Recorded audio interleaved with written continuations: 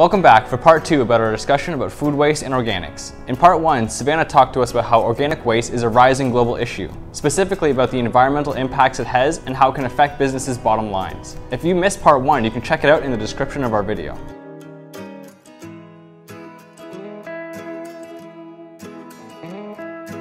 Today, we're going to look at a couple options for how you can start managing organic waste inside of your building and look at a couple tips and tricks for engaging your staff. A great place to start is to get dirty and dive right in.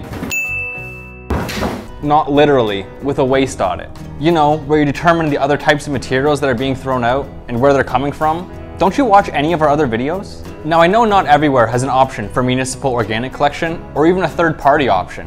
But just because you don't have those available to you doesn't mean that you're out of luck. Consider getting a composter for your office. Composters are cheap and easy to use systems that use beneficial microbes to break down organic waste into fresh organic fertilizer. Businesses can actually save money by using their own free organic fertilizer to tend to their grounds. If you notice that your coworkers are continually wasting food, first of all, tell them to cut it out.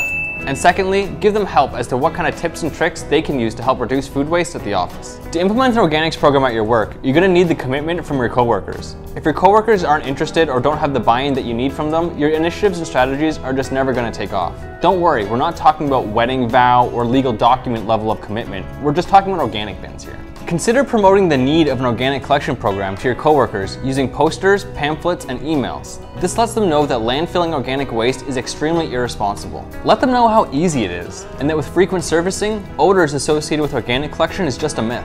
You know what? Forget about Shark Week. Waste Reduction Week is where it's at. Having a Food Waste Reduction Week is a fantastic way to raise awareness of the office and to highlight some of the initiatives you are using to combat the problem.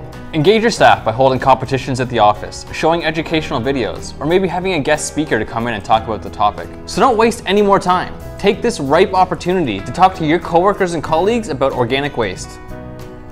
This concludes our video blog series on organic collection at the office. If you'd like to learn more information, join us on June 1st at 11 o'clock Eastern Time. The registration link and the option to view the pre-recorded webinar are in the description of this video.